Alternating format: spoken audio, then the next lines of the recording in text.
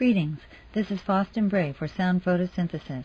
Brian Wallace is recording, and today we have the good fortune to talk with Terence McKenna. He has chosen a subject that has been interesting to him for quite a while, and the title of this tape is The Voynich Manuscript.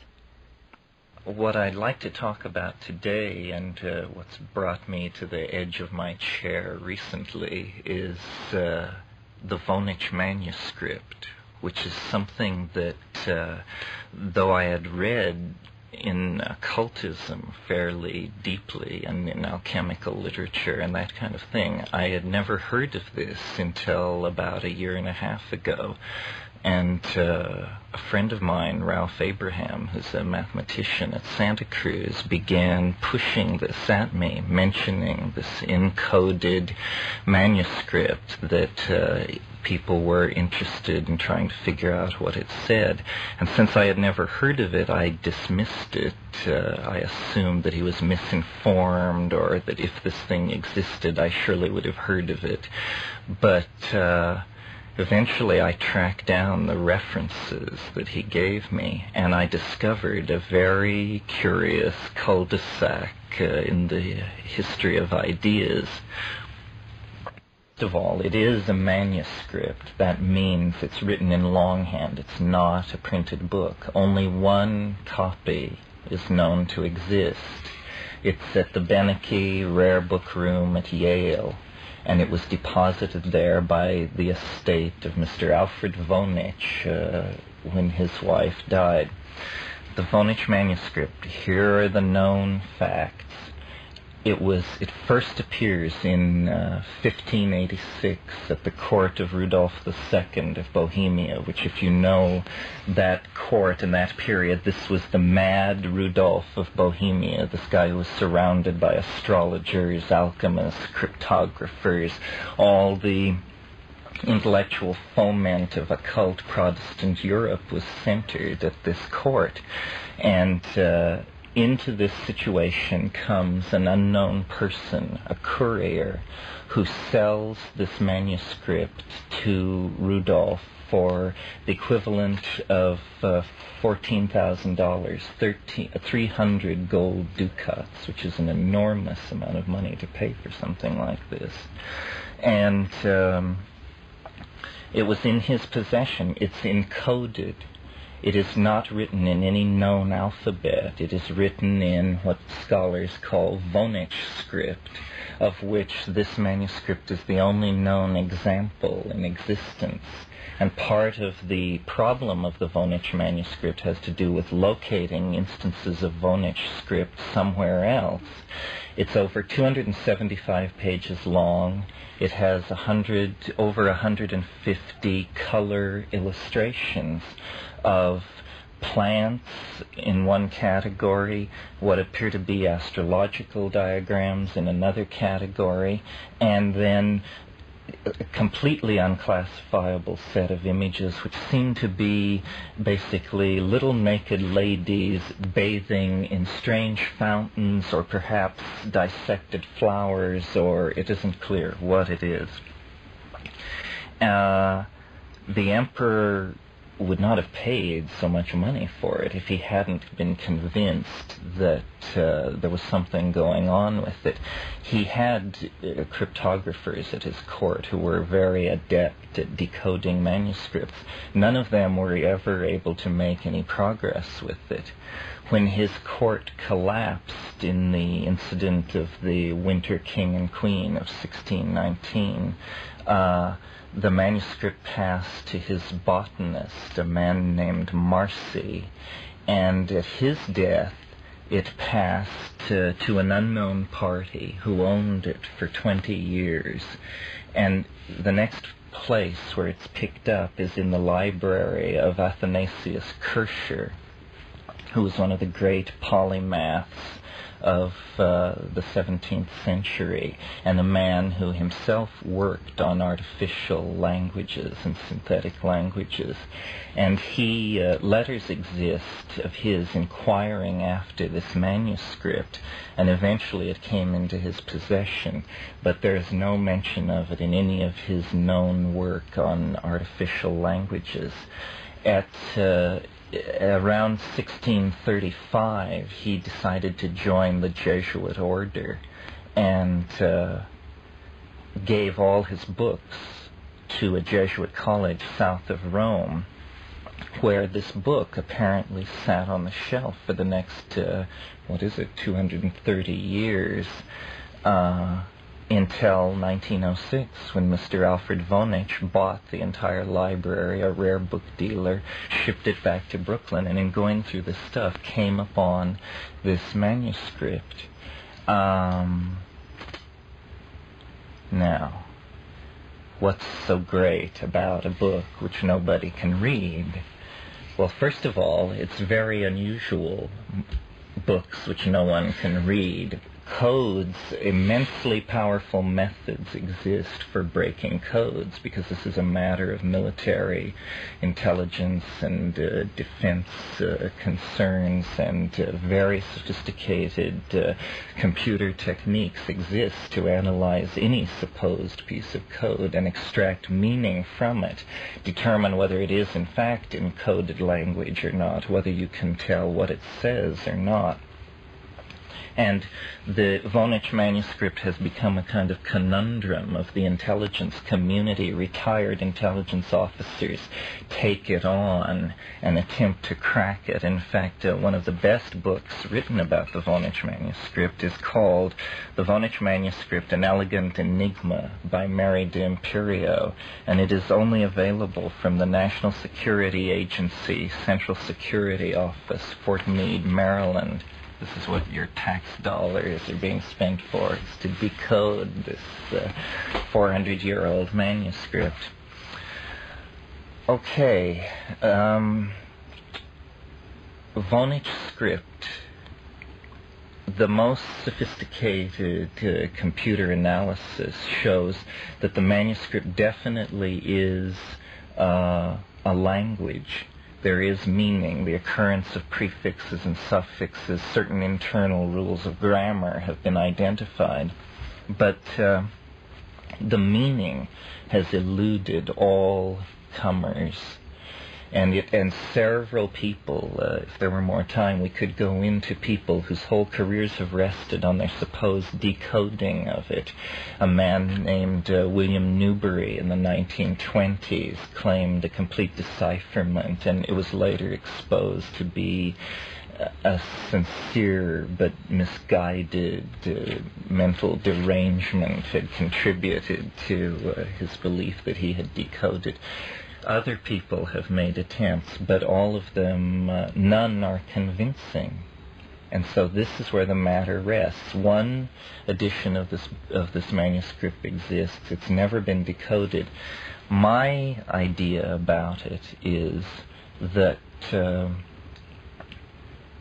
understand the Voynich manuscript, you have to understand the career of John Dee, who was the greatest magus of the Elizabethan age, the court astrologer of Elizabeth I of England, the man who had he had the largest library in England. Elizabeth and Sir Walter Raleigh and Sir William Sidney visited him to see his collection of books.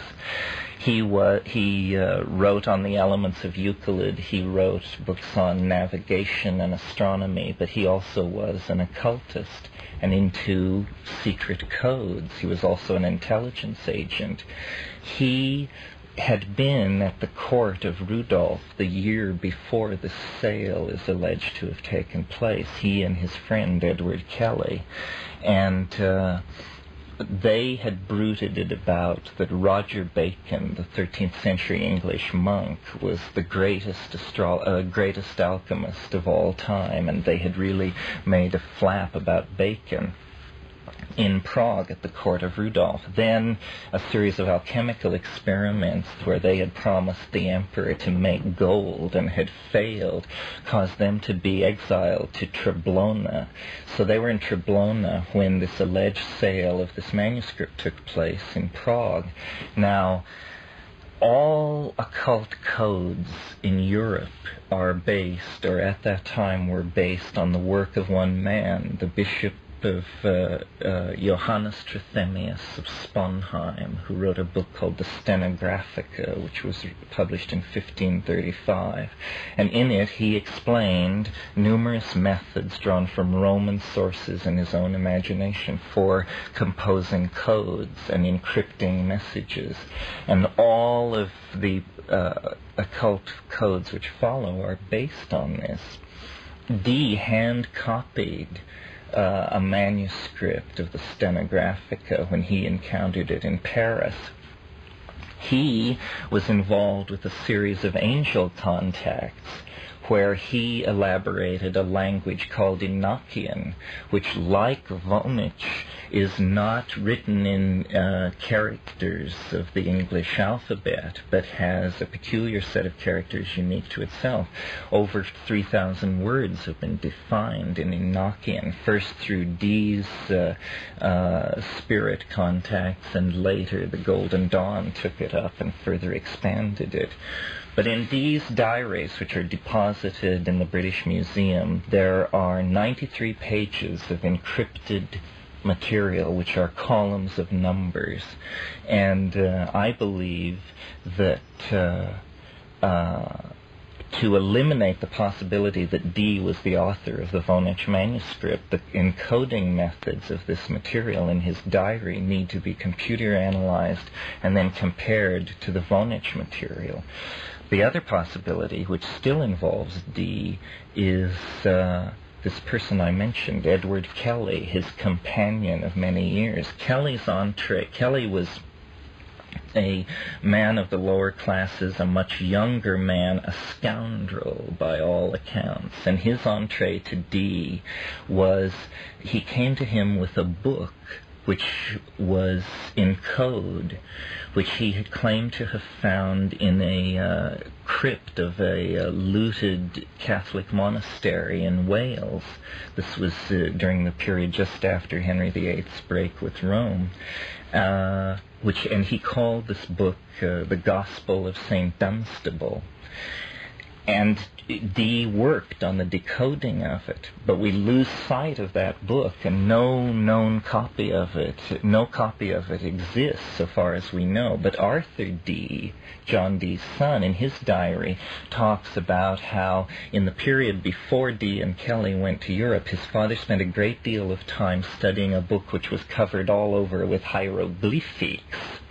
And I believe one of two things. I mean, this is what seems reasonable to me, that either Dee and Kelly ponied up a phony manuscript which they sold into the court of root, because they were poor, there's no question about it. I mean, these guys had come to the end of their ropes.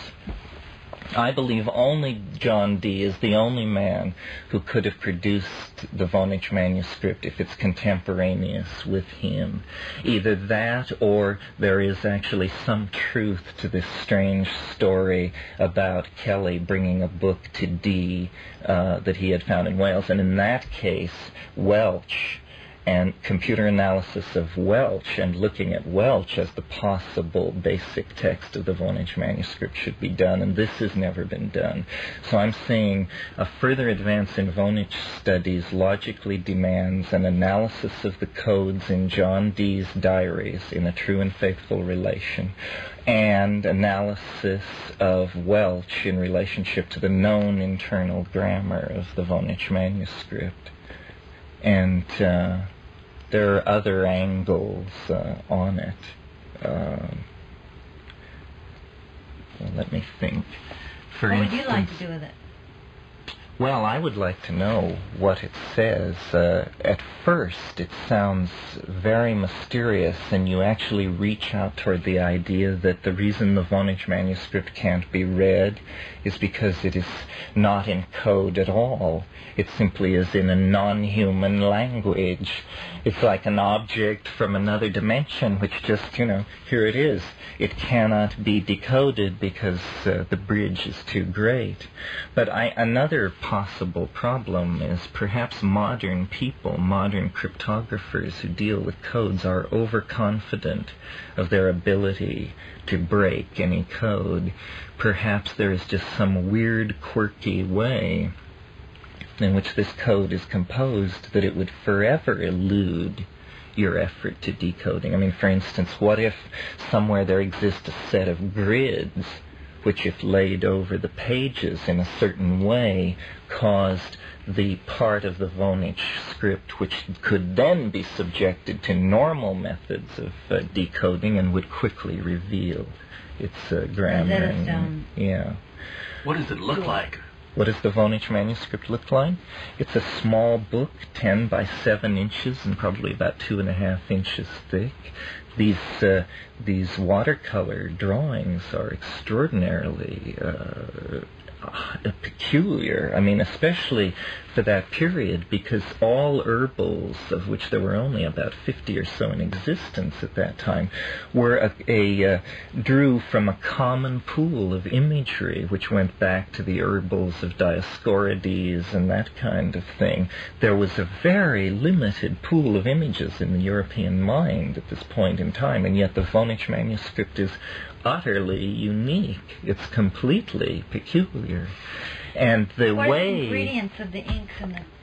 Well, none of this has been looked at and should be looked at. This is another thing. A chemical attack on the manuscript itself should be mounted. See, Newbery, the guy who advanced a decipherment in the 20s, he believed, because a letter accompanied it that said it was a Bacon manuscript, a Roger Bacon. And this also points at Dee, because Dee was under the patronage of the Earl of Northumberland, and he looted a number of monasteries where there were large Baconian libraries, and in fact Dee had 53 Baconian manuscripts in his possession, catalogued in his library at Mortlake.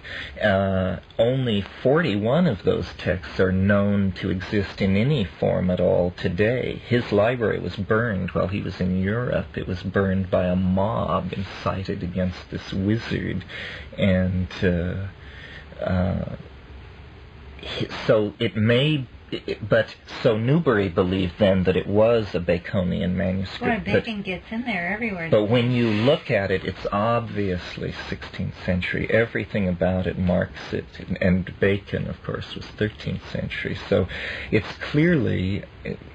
There are many other angles. I mean, like Dee is implicated in the Rosicrucian conspiracy. He was definitely involved at the very beginning. His book, The Hieroglyphic Monad, served as a model for the two primary Rosicrucian documents, the Fama and the Confessio, which were released secretly in the early 17th century.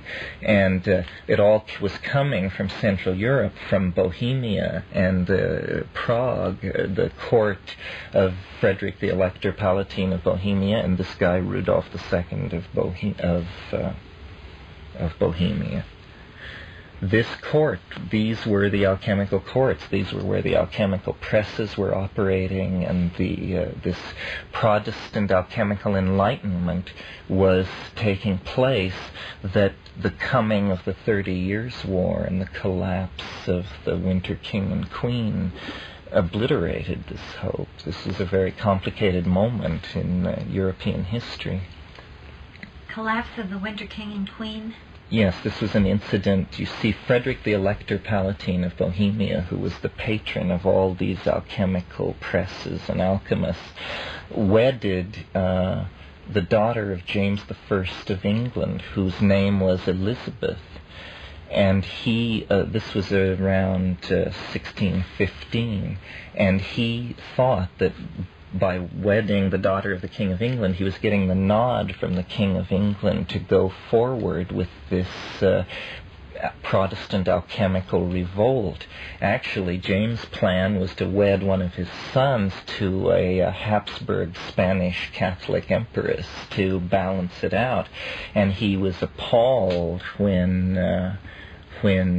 Frederick the Elector began to move on this alchemical revolution. Well, then, when Rudolph of Bohemia, the guy who bought the Voynich manuscript, when he died, there was actually a set of German princes who by election would choose his successor, and they chose Frederick and his queen Elizabeth, the daughter of James, and they moved from Heidelberg to Prague and ruled in the winter of 1619 and 20. But by May of 1620, the Habsburgs had mounted an army, and they lay siege to Prague, and Frederick was killed. She fled. It was actually an amazing moment in European history. Michael Meyer, who was one of the great alchemists of that period, died in the streets of Prague in that siege, and one of the young French soldiers in this Habsburg army was the 18-year-old René Descartes, off soldiering and sowing his wild oats.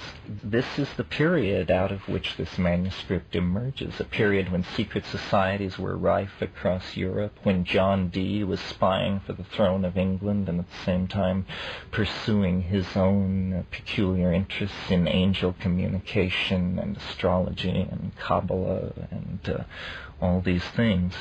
And the Voynich Manuscript is indicative of this paradoxical state of mind and of the really peculiar and now nearly incomprehensible sort of worldview that these people had. And it would be very interesting to know what it says. I mean, it looks very promising. After all, John Dee was definitely the preeminent intellect of his time, and the fact that he may have faked this to pay the bills, I would bet that even at that there is sense embedded in it somewhere. But the key is Dee, and the lines of research which study of his life would suggest, the Welch angle, the diary codes, all this. Are you pursuing it? I'm advising a group of people in Santa Cruz, computer people and just interested people, and my voice is one of several. But definitely, it's one of the great oddities of human thought, and not much heard of because it simply is an elegant enigma. And so concludes the interview with Terence McKenna in 1983. Since that time, a book composed of interviews by Terence and various other people, including this one, called The Archaic Revival, has been put out by HarperCollins. And in that book, he continues on with the research that's been done about the Voynich Manuscript. And he writes on page 182 of that book, The Archaic Revival, "And there the matter rested until 1987, and might have rested forever but for the questing curiosity of one man. Enter Dr. Leo Levitov, author of Solution of the Voynich Manuscript, a man who claims a complete understanding of the dynamics of Voynich and translation of the manuscript. He gives us the good news in his subtitle, A Liturgical Manual for the Endura Rite of the Cathari Heresy, the Cult of Isis. Levitov's thesis is that the Voynich is nothing less than the only surviving primary document of the great heresy that arose in Italy and flourished in the Languedoc until ruthlessly exterminated by the Albigensian Crusade in the 1230s. Very little is known about the beliefs of the Catharite faith, and all the knowledge we do have of it is second-hand, obtained from the records of the Inquisition, whose task was the destruction of the Cathar society. Levitov's translation, if substantiated, would throw new light on the puzzling rise and the extermination of the greatest heretical challenge that the Roman Church ever faced. There are a number of problems with Levitov's notions, but there are also triumphs. He makes several startling claims that he supports very well. The little women in the baths who puzzled so many are for Levitov a Cathar sacrament. The Endura, or death by venesection, cutting a vein in order to bleed to death in a warm bath. The plant drawings that refuse to resolve themselves into botanically identifiable species are no problem for Levetov. Actually, there is not a single so-called botanical illustration that does not contain some Cathari symbol or Isis symbol, he quotes. The astrological drawings are likewise easy to deal with. The innumerable stars are representative of the stars in Isis's mantle. Levitov's strong hand is translation. He asserts that the reason it has been so difficult to decipher the Voynich manuscript is that it is not encrypted at all, but merely written in a special script, and is an adaptation of a polyglot oral tongue into a literary language that would be understandable to people who did not understand Latin and to whom this language could be read. That is a quote. Specifically, a highly polyglot form of the medieval Flemish with a large number of Old French and Old High German loan words. Good, so now we know. Where there is a danger for Levetov is in the contents of the translated material. Levetov freely admits that he is convinced from his translation that Catharism is a religion of Isis, a religion of the great goddess. Apparently he is alone in his belief. Although A. E. Waite says in his discussion of the Cathars and the Holy Grail, 1961, the Grail mythos is like the veil of Isis, which no man can rise rather than tolerate the suggestion that this nightmare faiths are behind it.